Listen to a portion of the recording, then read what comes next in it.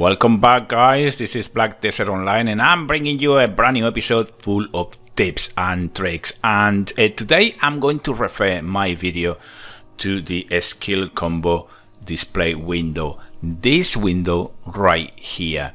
It can be very annoying to have this all the time showing in here, especially if you are playing along. Now, a couple of things. This window will only show on combat zones, so if you are in a friendly place it won't show, but whenever you enter a combat zone will show. So how you get rid of this? Well, many people seems to think that you have to go and do it through the settings.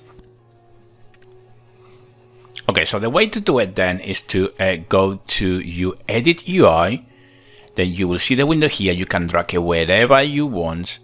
Then you are going to click this tiny little eye right here.